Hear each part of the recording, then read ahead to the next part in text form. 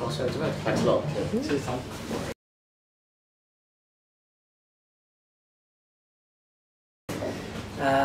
Hi everyone. I'll try and keep this as informal as possible because it's quite, we're quite a small group, so we keep it just like friendly and we can have like, open questions or whatever you want to do. So I don't really know. Like I think if we open up with like a few questions, if you've got anything in particular you want to know about the event itself, and then that might open up to other things, other stories I can tell about the year or the build up to it. So, can I ask you where you're from? Carmarthen, Flashley? Yeah. Okay, got that. Road from there. Were you with the Bynea Cycling Club? Yeah. Yeah. I thought so, only because I happened to do their sport team from here and you drifted past me about 5 times as fast as I was going. Yeah. I don't think you were showing off, but No. on that flat bit on the bottom, and that was 5 years ago probably. It was a long time ago. We haven't run one since. No, that's right. But we should.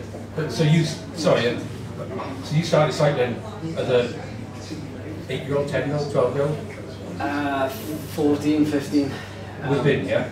With Bynea. And then it turned out you were quite good and it sort of progressed from there. Yeah, the simplest way of putting it is I started with Bynea Cycling Club, and then I was really nervous about racing. Finally get my toe into racing with time trialing, and then when I did start road racing, I was in my second year as a junior. Focused on nothing but the Junior Tour of Wales, because that was like the biggest race for a junior to do. Yeah. Did that, finished third, and then signed for what was then Rafa Continental. That was kind of the reason I asked, my dad's a national man, he's 93. How does the process work for like getting signed? Like, you're just there, I just got signed to a team, but like, do they approach you? Do you approach them? Do you like, how does that work? Yeah, there's a bit of both in that, and it's more, the more proactive you are, the easier it is. A lot of riders, not my level, maybe higher up, have agents. McQuaid is a big name, so a big name in the UCI system, but his relative is also an agent, so there's a big link there for him getting riders on to big World Tour teams. But yeah, generally speaking, you send. Nowadays, it's more like an Instagram direct message or message on Twitter or something like that. An email works as well, but it's a lot harder to get control of an email address rather than just send because a lot of these teams have social media managers. And on the CV, there's things like your race results, power numbers, your ambitions for the next kind of 2 years. Because a lot of times we sign 1-year contracts, so if you tell them what we want to do in 5 years, they don't even know about that. And I finished the Junior Tour of Wales. I went into like a bit of a black hole after it because I didn't know which direction to go into. There wasn't like, as far as I was concerned, like if you won this race or if you were like top 5, top 10, and you showed yourself, there'd be people knocking on your door to sign you. But it wasn't like that at all, and it was only because my connection with Well Cycling that they picked up on one rider leaving Rafa at the time to go back to university, and there was a little gap there, and thankfully I filled that gap. So like back in the age of 14 when you started, what actually got you into the sport, like why cycling as well? It was football initially. Yeah, it was football initially. The thing that appealed to me with cycling is that it's very individual. I know it's a team sport in a sense, but like the preparation and the training and everything is very individual. And even amongst mates, so like, oh, I went out and did 4 hours yesterday, or I went out in the rain and did 5 hours the day before. So I saw Nicole Cook winning the Olympic gold in Beijing in 2008. And that was something that stood out because she, although she was kind of like the race favourite, she beat like Marianne Vos at the time, Emma Pooley was in that race, there was lots of rivals who high calibre. But she she won in like the most appalling conditions, like typical Welsh weather, as we say, like it was pouring rain, and the sprint was like really long, and it kind of like, it was one of those sprints where like it's on a gradual uphill, and because the camera is like on the finish line, you can't really see who's in front of you. And it captured my imagination because you never really knew who was going to come across that line first. And I thought you could probably go and chase that. But the initial steps to get there were very like muddled. I was like, okay, I joined a cycling club, and then what do? Do I just like race? Who spots you? Like, is there a scout system? Because like obviously coming from football, I was playing for Cardiff in the academy, and I got dropped from the academy when I was 13 and 14. And to me, it was like, well, there is a perfectly laid out system. If you progress, you play for Swansea, you play for Man United, and all these teams. So still to this day, there isn't really anything like that in cycling, which is a little bit frustrating for somebody who's brand new to the sport. But now sometimes sports are coming to find 10-year-olds, aren't they? Yeah. I'm not saying it's right or wrong, but they are. Yeah. That didn't happen to you, that's the thing. No. Yeah. I've been asked a few times whether or not I regret, well, not regret, because it had nothing to do with it in a way. But like, if I'd started cycling earlier, and you'd come up like through, I don't know, how many of you started cycling when you were like under 10? Ironically. Didn't turn out much,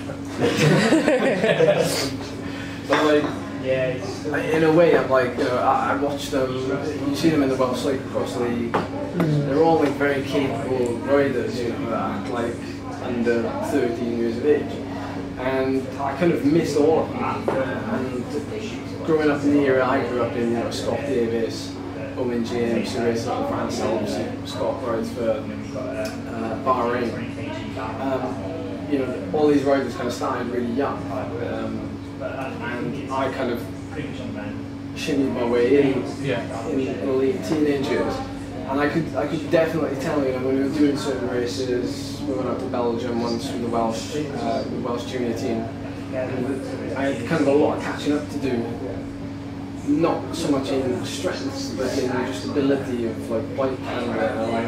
I'm still quite useless at bike handling today. Like coming down descents in big races, like on the back foot, and you realise, like, especially if you race on the continent, a lot of riders have started riding when they're like 10 or under, and they can, you know, go downhill with their eyes shut.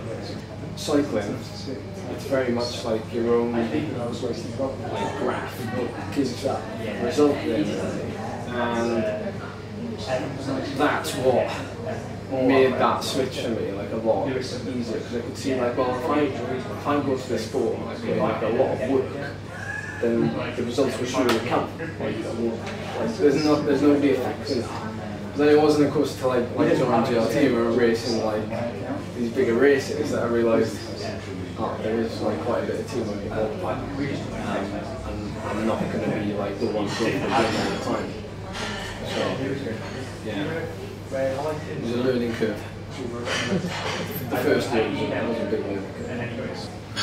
I think that first year in particular, so it was, as an 18-year-old, when I finished the Doing Tour Wales, signed for Rafa then. 2 months later, flew to Australia. And I remember the phone call with John Harity. I was standing outside because I was working in an office at the time, so I went outside to take a phone call. So John phoned me up and he said, $1 million question, do you want to run for us? Yeah, of course I do, yeah. We didn't even talk about money, nothing. But the money was like negligible. But he said, we're going out to Australia for 2 months on Boxing Day, and that's all like a big training camp, and we'll do a couple of races as well. I was like, I couldn't believe it. Like, I was 18, and I was going to get to go like halfway across. So it was the longest time I spent away from home, and it was 2 months. I got back at the end of February, straight into the British racing season, which was absolutely grim because you're going from like 40-degree weather to like, well, you're lucky to have 8 degrees, but like,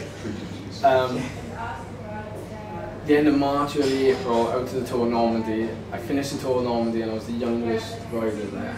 I was 18, still 18 at that time. I think the next youngest rider was about 21.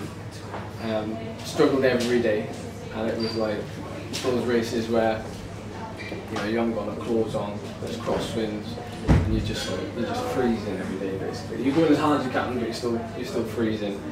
And then I did the Tour Series. And ever since then, like, it's been like the in joke, like riders doing the Tour Series, they specialise in the Tour Series. There's a reason why they do it. The rest of us like avoid it like a plague. Like, we don't want to be involved in that. So I did that, and that completely burnt me out. And I did it with like quite a strong group of riders. Ed Clancy, James McCallum, Felix English, and Christian House, and I was the 5th man. Until I started hill climbing, and there was a team time trial that we did with one of the rounds. And it was basically like 2 90-second laps. That was the team time trial. Until I started hill climbing, it was the hardest 3 minutes of my life. Just trying to hang on to like, well, our tactic was, so instead of doing constant changes like we were doing a team time trial, we'd just do 2 changes. So Clancy and Christian would line up on the start line, bang, we'd go. And like, even that was hard because like Clancy being a track rider, he was already like halfway up the road before he even got off the line. And we slotted into place, and I was going to be last man. And I thought, thank God I'm last man, because otherwise they'd be shouting at me for losing the wheel every time we came out of a corner. So we finished like 4th team, I think, but I was pretty impressed that we even got round to guys without crashing. But my first year, that kind of ended my first year because I was absolutely fried after the Tour Series, and it either makes the season or breaks the season, people say. And yeah, it like wrecked me for the rest of the year. But the idea was that the development, so if I started cycling at like, I started competing at like 18, 17, 18 max, trying to keep that curve going as much as possible. That was the idea, and see if so much you could break me, but like, if you've got this progression, just keep chipping away at it and see if you can get more. Yeah. The other 6 years are a bit of a blur. You get up in the morning and let's do it. Physically, I can't do it, but you have to. In a race or training? I've never heard you complain. In the 7 years we've been together, you've never once said to me, I don't want to do this. Yeah, I've genuinely never heard him complain. I do, yeah. Even in that first year, doing Normandy, you were on your knees, but you were like, I'm going to finish this. I hate it, but I'm going to finish it. I think in a race situation, you just got to... what I was taught was, particularly if it's, well, generally it'd be a stage race if you're thinking about it. And generally, like, the longer the race goes on, the more people kind of come down to your level, knackered to a certain point. And it's really about like who's sleeping well enough, who's eating enough. That's what it kind of boils down to. The mentality side of it, I mean, in training, what I think, for me, the way I've like framed it is, maybe you can do the same sometimes, but you think to yourself, I'm tired, like I don't want to do it today. And a lot of these things will compound. So like if you think one, generally speaking, you'll like another one will roll out, and you'll think about them all the time.